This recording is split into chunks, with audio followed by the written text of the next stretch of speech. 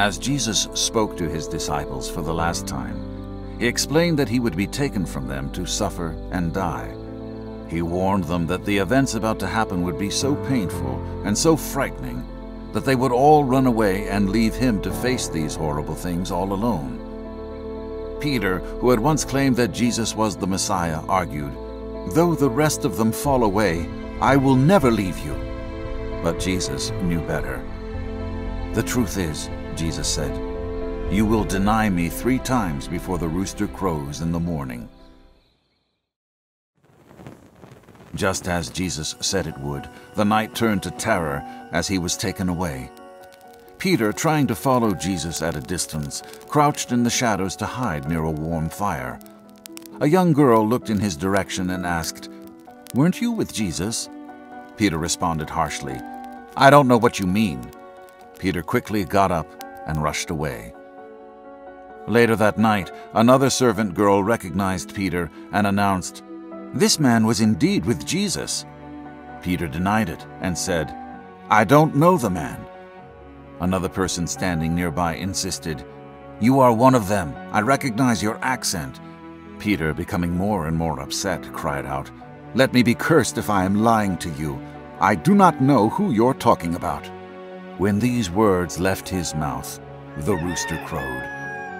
Remembering what Jesus had said, Peter began to cry bitter tears of hurt and regret.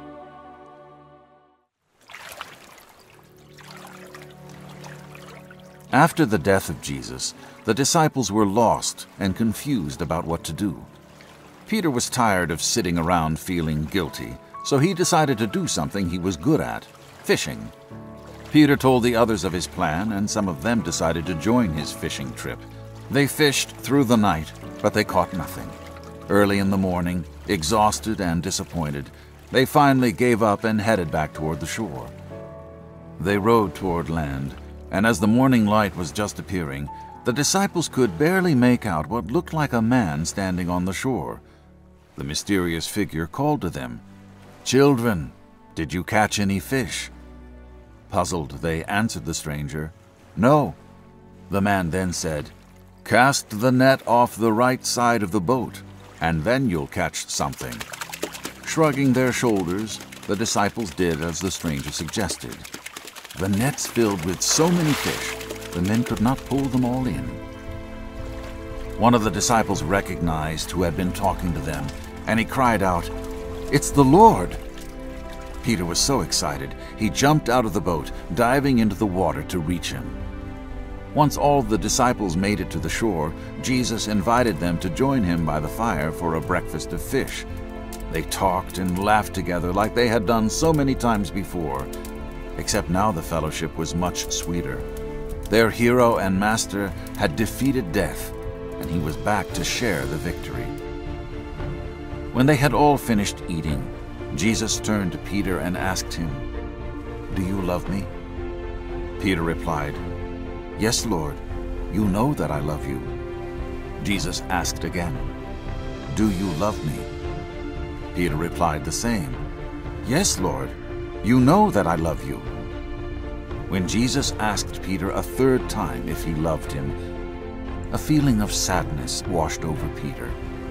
He had failed in his love before when he denied Jesus. What could he say now that would prove any different? But he did love Jesus, so he responded, "Lord, you know everything. You know that I love you."